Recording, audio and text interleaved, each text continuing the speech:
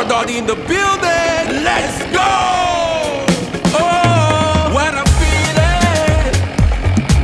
This happy, happy feeling. Happy, happy, happy, happy. I can't explain. This happy, happy feeling. Oh, what a feeling! What a feeling! This happy, happy feeling.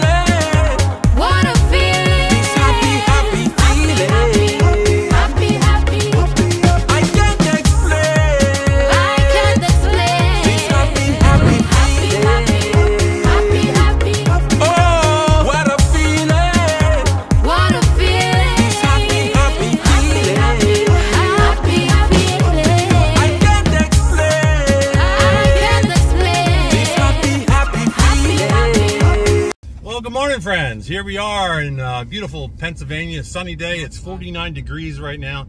Danny's sitting next to me. Say hi, Danny. Hey, Todd. Okay. Who? Todd. Todd? Jan. Jan? I'm Fred. You're Fred. You're funny. We don't know anybody by the name. Here. Woo! Okay, there you go. So, we are at our friend's Jake's house. He had a couple trees taken down last year, so we're gonna go pick some of that up. Bucket, cut it. We kind of quarter it because it's kind of large, and we quarter it or noodle it because Danny ends up picking up, and he is the hoss, aren't you, Dan? That's right. Here, you're the hoss, aren't you? Oh yeah. Yeah, that's right. You do all the heavy lifting, huh? Because Dad's a weakling. Hey, Joe. No, Dad's got a heart condition, so I can't do that. Hey, Joe, have a great day. That's what Danny's saying. All right, so.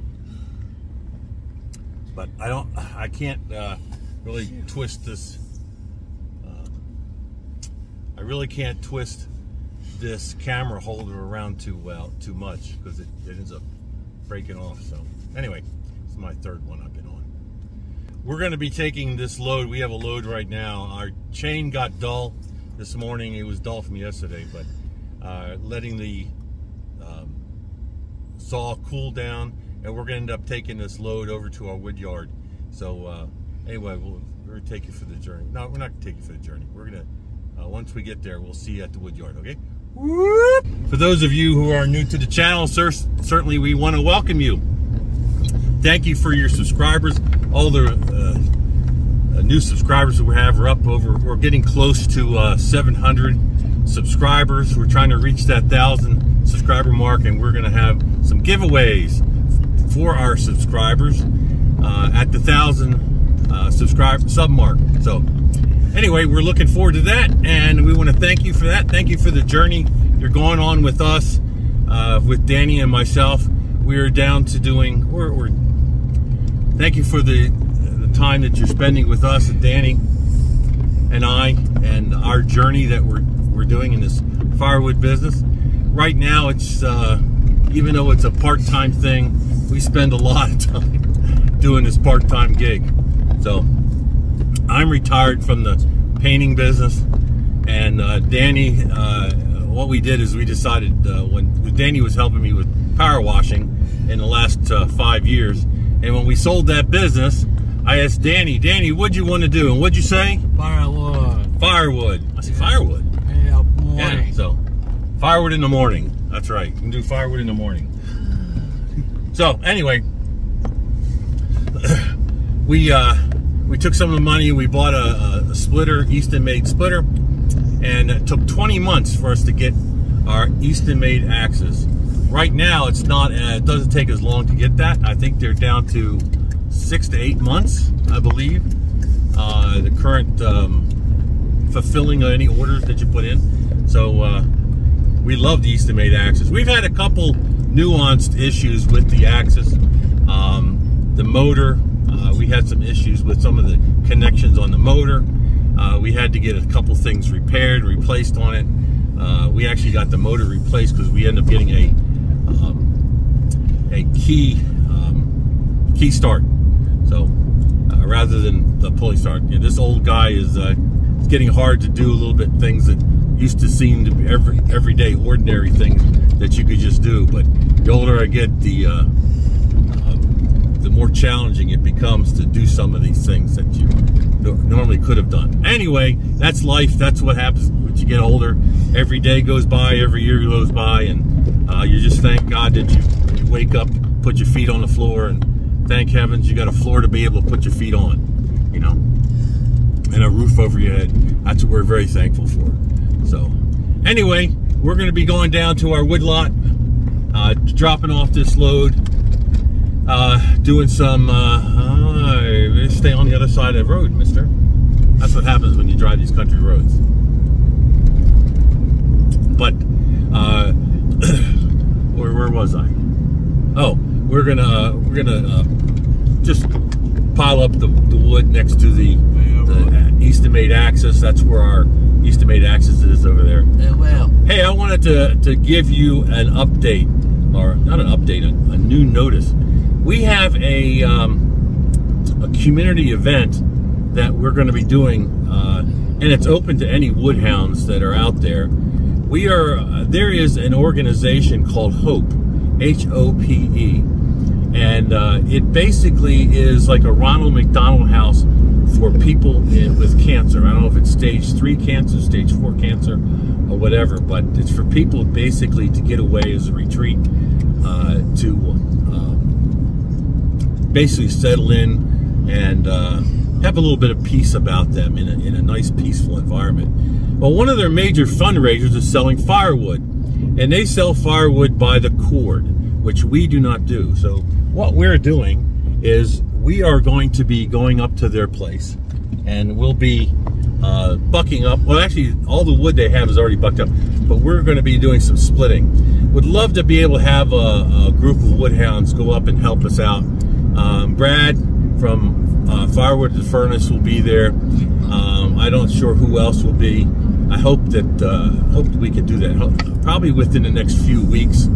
I believe it's either the first or second weekend in December is when we're going to be doing this. I know that's a lot of time people preparing for Christmas and all that, but it's here in Stewartstown. It's in the outskirts. It's in a country setting, actually up in the woods, and they have several acres that they have open. We're going to do a little bit of a video of the location, so and show you what the facilities look like. I tell you what, it's a heartwarming organization and what they do, and we hope to be able to support them much more going forward. Many of you may know that I'm also president of the local Lions Club, and the Lions Club promotes and provides assistance for HOPE. It's like I said, a really heartwarming organization to give peace, a peaceful location for people with cancer to sit and relax and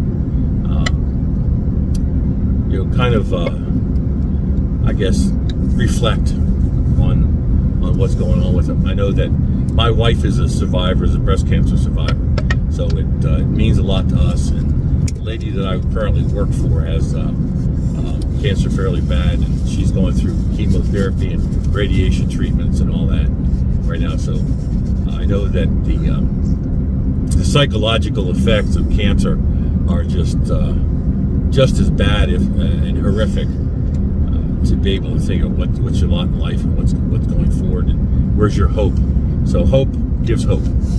Anyway, I wanted to be able to share that with you. So if anybody's available, we'll be giving out more information about the location and the date, which I believe again will probably be the first or second week in December. So